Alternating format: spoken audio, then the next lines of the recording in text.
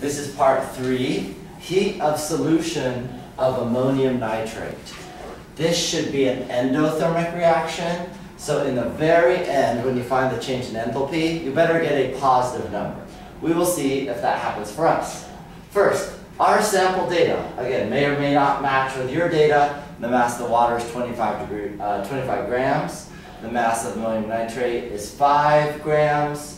And the initial temperature of water, remember that's the same as the initial temperature of the calorimeter, that's 20. And T final in our case, we got 8.5. So it did cool down, which is what we expect. The first part of our calculation, we're finding the moles of the ammonium nitrate. We're going to use that because that'll help us find the enthalpy, the change in enthalpy later. So that's just simple Chem 2A stoichiometry, the mass divided by the molar mass, where the grams are on the bottom. The grams will cancel out, and we'll get moles, which will be 0.6246 moles of ammonium nitrate in this case. What do we do with this? Same setup as before, same setup as every single time. The sum of the Q's equals 0, law of conservation of energy. So Q reaction, in this case, is has an energy involved. And so this is the first time we see something in here that doesn't have a temperature change, it has an enthalpy change. So what's going to happen is you need to remember that any time there's not only a temperature change, but also an enthalpy change, we need a Q. This is our first example of that. And whenever there's a reaction, you're going to have a Q of reaction in your setup. So there's Q of reaction plus Q of the water. This is a normal temperature change. In our case, it cooled down from 20 to 8.5, and the calorimeter is the same temperature of the water, so it also cooled down. So how do we set this up? Well, first of all, let's see if we know what everything is. So let's start with the Q water this time. It's going to be the same deal, the MCP delta T. So this is CSP delta T. And the mass is the mass of the water, which we have from before, and you'll see me plug it in just a moment. We also have CSP.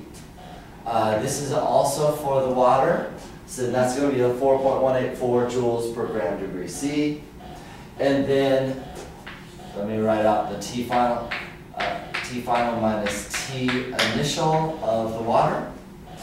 So T final we already know is 8.5, and T initial was the 20 degrees C. So that's that one. For the calorimeter, it'll be pretty similar, but a little bit different. Because remember, we don't have the mass, we just go CP delta T. And the CP is for the calorimeter. Again, that's the average from what you found in part 1. The delta T is just the same as before, that's T final minus T initial for the water. And you'll see me plug that in just a moment. And then the Q reaction, that's what we're solving for. Or it's going to lead us to the delta H of reaction. So there's nothing to plug in here, we're actually going to solve. Okay, let's plug all this in. So remember, we're solving for Q reaction. That's minus Q water plus Q cal. So you're just moving those over to the other side. And then here's the two equations we just had written down. MCSP delta T for water and then CP delta T for the calorimeter. We just have to plug in the numbers and we're pretty much there. So here's the mass of water. Here's the CSP of water. It's a constant, same as before. And T final minus T initial. For the calorimeter, remember that's the average CP value from part 1. Then 8.5 minus 20 for the delta T. In this case, we got 3468 or 3,468 joules. That's a positive number. Positive means it's endothermic, so that's a good thing. That agrees with what we expected for endothermic reaction. We should get a positive number here. There's one more step actually to go to delta H of reaction. Q reaction is N moles times delta H of reaction. So if I just do a little cross multiplication where I divide by N, delta H of reaction is Q reaction over N. Q reaction we found up here. And then the moles we found previously in the other part, 0.6246. moles, and if you divide that out, you'll get 55,530 for our sample data, joules per mole.